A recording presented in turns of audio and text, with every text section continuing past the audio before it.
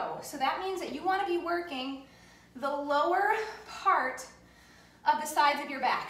All right, lats originate up in under your armpit, but they run down pretty far down the sides of your back. So what I want you to think about is as you are driving those elbows, not simply driving back, not just driving back, but also imagining as if you are pulling your elbow back and down slightly. I don't know if you saw that little difference as I did that, but when I do that and I flex really hard, I can feel it. I can feel it up my armpit and going all the way down back here. I can feel that lat flexing.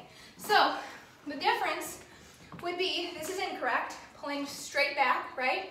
Rather than relaxing those shoulders, pulling the elbows back and also down.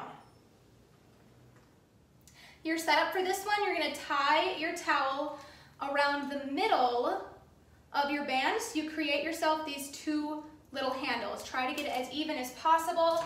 And then you're gonna put that in the door, close it up, and you have your two handles.